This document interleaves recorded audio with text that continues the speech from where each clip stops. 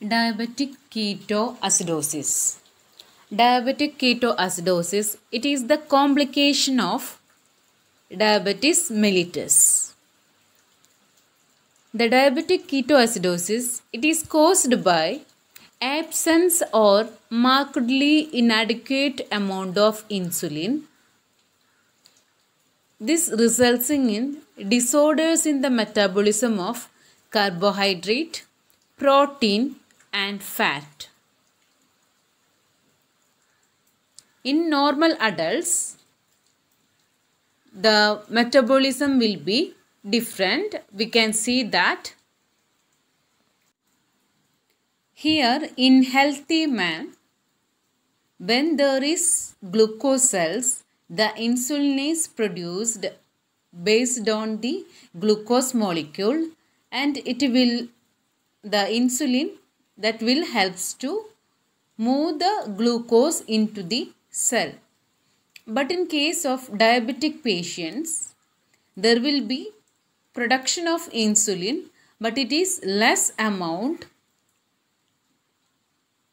so that there will be increased glucose molecules and it will not be move into the cells. The increased amount of glucose molecules, it will not be move into the cell.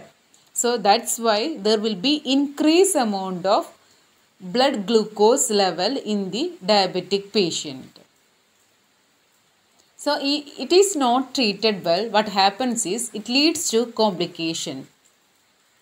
So that when we are assessing the blood glucose level, it is more than 500 and above.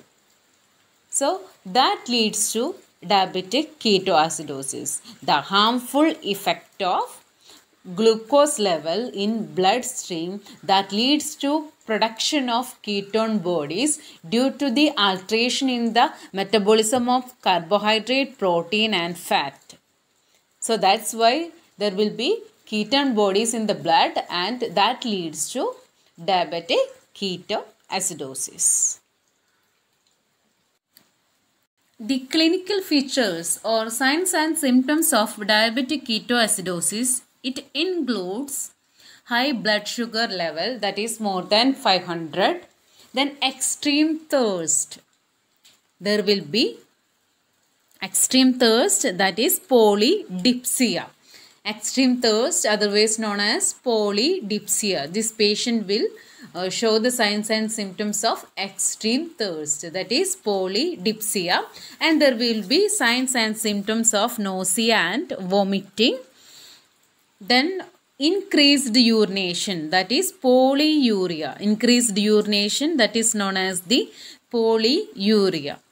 Then Kussmaul's respiration. Kussmaul's respiration that represent the body attempt to decrease acidosis and counteracting the effect of ketone buildup. So usually in ketoacidosis, the name itself indicates that there will be ketone bodies in our urine, especially in the when we are assessing the urine, there will be urine acetone will be positive here.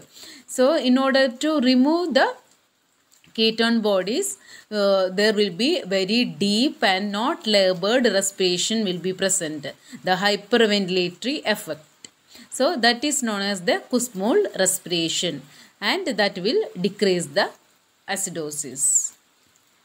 Then altered mental status. There will be altered mental status. Then fruity smelling in the breath, that is acetone odor. Fruity smelling in the breath. The person, when we are standing in front of the patient, we can feel the smell of fruity odor or the acetone breath. Then abdominal pain will be present. Then high ketone levels in urine, that I already told. When we are assessing the urine level, there will be acetone positive. Then excessive exhaustion will be present for the patient. So these all are the clinical features that can be seen in diabetic ketoacidosis. And when we are assessing the mental status, already we are said that there will be altered mental status. Sometimes the person will be alert, sometimes the person will be lethargic or comatose based on the patient blood sugar level. Okay, so these all are the diabetic ketoacidosis features, and here the presence of urine ketone bodies and the acetone breath and Kussmaul's respiration, that is very important point, and polydipsia and polyuria is the other main features of diabetic ketoacidosis.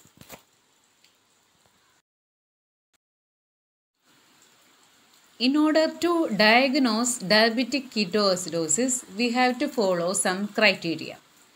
The first one, there will be elevated serum glucose level, that is more than 250 mg per dl. Actually, it is between 300 to 800 mg per dl. Okay, so it should be more than 250. Okay, and most cases it is above 500. Then elevated serum ketone level. When we are checking the ketone level, serum ketone level also, it will be elevated. But usually we are assessing the urine ketone bodies. That is the easiest method in order to assess the diabetic ketoacidosis. So we have to check the ketone levels. Next one, when we are assessing ABG, arterial blood gas analysis, the pH will be less than 7.3. That indicate acidosis. Mostly diabetic ketoacidosis patient, the person will be suffering from metabolic acidosis. That's why pH will be less than 7.3. And serum bicarbonate level, that is less than 18 ME equivalent per liter. So here serum bicarbonate level also it will be decreased. Along with that, we can assess the HbA1c value. Okay. Some patients, they will have a severe electrolyte loss. So that's why there will be sodium and potassium level will be changed markedly. So we have to correct the sodium potassium levels. So that's why we have to assess the sodium potassium levels. And along with that, we have to check the elevated levels of creatine, blood urea nitrogen, hemoglobin, hematocrit, along with the dehydration signs and symptoms. Okay. Then we have to collect the history of the patient, features of diabetic ketoacidosis. All these things we have to carefully monitor while assessing the diagnosis of diabetic ketoacidosis. The management of diabetic ketoacidosis include, we have to monitor airway, breathing, circulation, glucose levels, then ketone levels hourly. Then administer intravenous fluid in order to reduce the dehydration. Firstly, what we have to give is intravenous fluids. That is 2 to 3 liter of 0.9% NS over 1 to 3 hours. So rapid infusion of 0.9% NS is very important here. Most of the patient will have decreased sodium. So that's why we are administering sodium. Then step down to 0.45% of NS at 250 to 500 ml per hour when the blood glucose level is 250 mg per dl. So when the blood glucose level is decreased, we have to give the 0.45%, that is half strength sodium chloride. Then add 5% glucose to half strength NS at 150 to 250 ml per hour.